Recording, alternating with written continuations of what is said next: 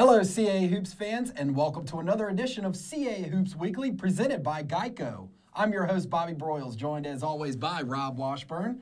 At the close of Wednesday's action, the standings took another twist Wednesday night in Williamsburg as a shorthanded Delaware squad showed some resiliency on the road and was able to come away with a big win over William & Mary. And Rob, the Blue Hens have now clearly separated themselves in the league race. Yeah, as good as Delaware has been during this 9-game winning streak, it may have turned in its most impressive performance last night by picking up an 89-72 victory over a strong William & Mary team that was playing before an energized home crowd. Now, the University of Delaware announced earlier on Wednesday that starters Jarvis Threet and Marvin King Davis would be suspended for a month due to violations of athletic department policy, but that just seemed to provide added motivation for the Blue Hens, who built a 42-18 advantage late in the first half and held on from there. Davon Usher drained 6 of 9 from three-point range, poured in a game-high 28 points. Carl Baptiste scored a career-best 23 points on 9 of 11 shooting, and Devon Sadler controlled the game from the point with 19 points, 7 assists, 6 rebounds, and 4 steals.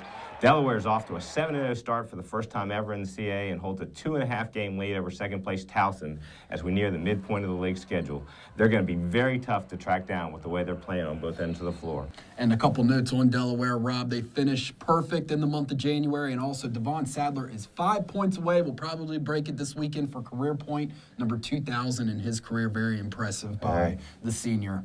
Delaware now returns home to take on UNCW Saturday at noon on Comcast Sportsnet. And as for William & Mary, the Tribe will hit the road to take on in-state rival James Madison as part of a weekend doubleheader on NBC Sports Network. Rob, this is the first time we've gotten to talk about the defending CAA champion Dukes, who have now won 2 in a row. Well, Bobby, this is definitely a much different JMU team than the one we saw cut down the nets at the Richmond Coliseum last March.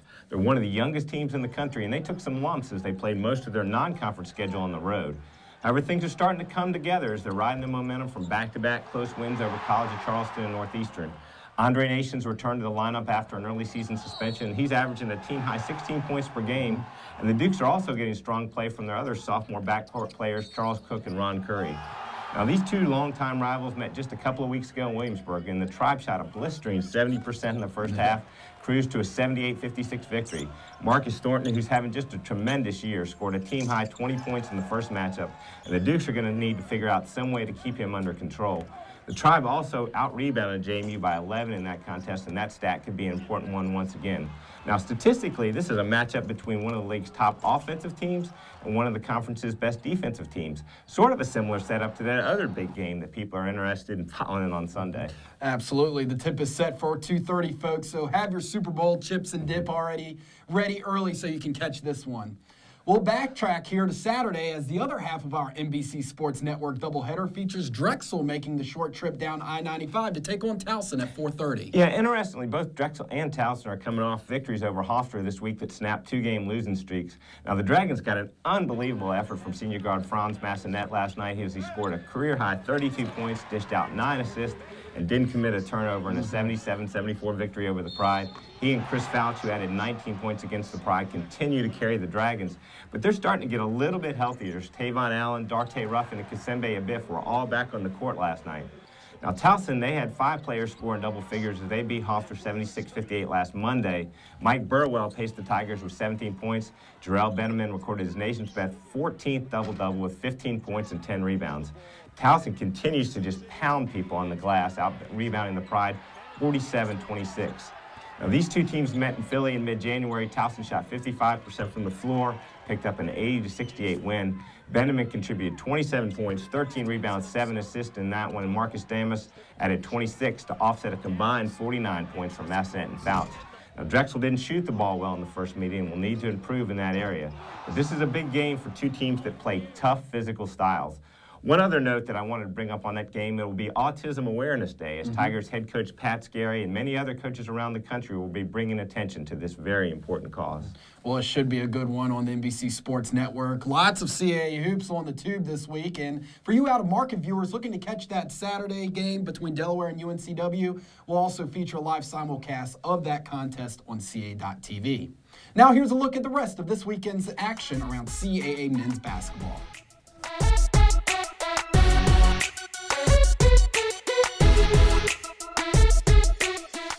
Turning our attention to women's hoops now, the big question at this point, Rob, is who can knock off the JMU Dukes because they are rolling right now. But as Lee Corso says, not so fast, my friend. The new kids on the block, the Cougars of College of Charleston, come to town this weekend. And, Rob, they put up some huge numbers this season. Yeah, College of Charleston hasn't wasted any time making an impact in the CAA, sitting in third place in the league with a 4-2 record. The Cougars have done it with a powerful offensive attack. They put 101 points on the board against William & Mary and 90 on the board at Northeastern. But they also have shown ability to have success in low-end scoring contests when they knocked off Delaware 68-66 last Sunday.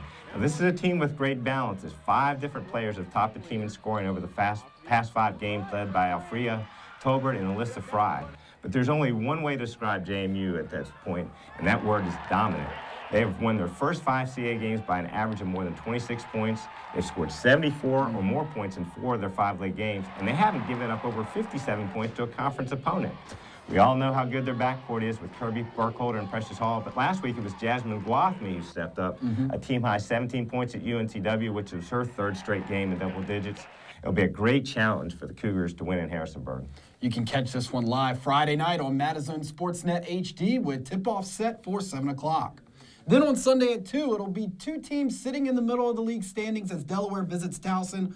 Rob, both of these programs now have an opportunity to put themselves in the top half of the league race. So a very important game here for both the Blue Hens and the Tigers on Sunday. Yeah, Towson's been a tough team to figure this season. The Tigers have victories over Northeastern and College of Charleston and gave JMU by far its toughest test before falling by only 5 points. They also have a couple of losses to the 2 teams in the bottom half of the standings. One thing that isn't hard to figure with the Tigers is that Tanisha McTiller is having a tremendous season. The Tigers guard has topped the 20-point mark in 4 of her last 5 games and averaging a league-best 21 points per game in CAA play. Now, Delaware has dropped 3 of its last 4 after a 2-0 start. They nearly made a huge comeback last Sunday at Charleston, overcoming a 22-point halftime deficit before falling by 2. The Blue Hens' youth is a big reason for their inconsistency, but they're getting great leadership from center Kelsey Buchanan, who's recorded 4 double-doubles in her past 6 games and is 2nd in the league in scoring and rebound. But before getting to Towson, Delaware has a tough test against Northeastern on Thursday. That's right, Rob, and you can catch the Huskies and the Blue Hens tonight at 7 on several Comcast Sportsnet outlets and a live simulcast on CAA.TV for you out-of-market viewers. Now here's a look at the rest of this weekend's action around CAA women's basketball.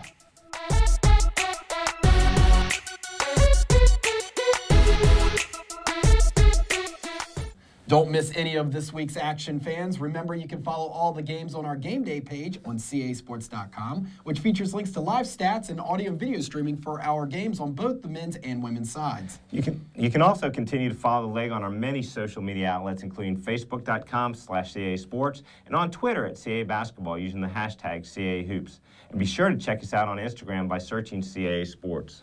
Don't forget that last week, CAA Hoops was on the campus of Drexel University, where we caught up with Dragons 6th-year senior Chris Fouch for our In Focus feature. If you haven't checked out our coverage, find it now on CAA.TV and CAAmen'shoops.wordpress.com. Rob, it's been a long journey for Fouch, but we've both watched him over the course of his career, and he's definitely one of the more resilient players we've seen. And, man, can he shoot the basketball. Yeah, Chris Fouch is going to finish his career as one of the top 3-point shooters and scorers in Drexel history. But what a long road it's been for him to get there. Another excellent piece from Alex Souza as he chronicles all the injuries and hardships that Chris has overcome. And right now, he's on this pace to have his best season ever. Definitely congratulations to Chris and an amazing career he has had at Drexel. CAA Hoops will be back on campus this week as Alex Souza and I will be heading to Towson. Stay tuned to CAAsports.com and our official CAA Hoop Scoop and Baseline Buzz blogs for highlights, analysis, and next week In Focus feature on the Tigers. Wait a minute. They're letting you off the set? Putting you on the road? They got to let me out eventually, Rob. I mean, I can't just be cooped up in here forever. So for Mr. Washburn, I'm Bobby Broyles. Thanks for tuning in. We'll see you next Thursday. Enjoy the games this weekend, everyone.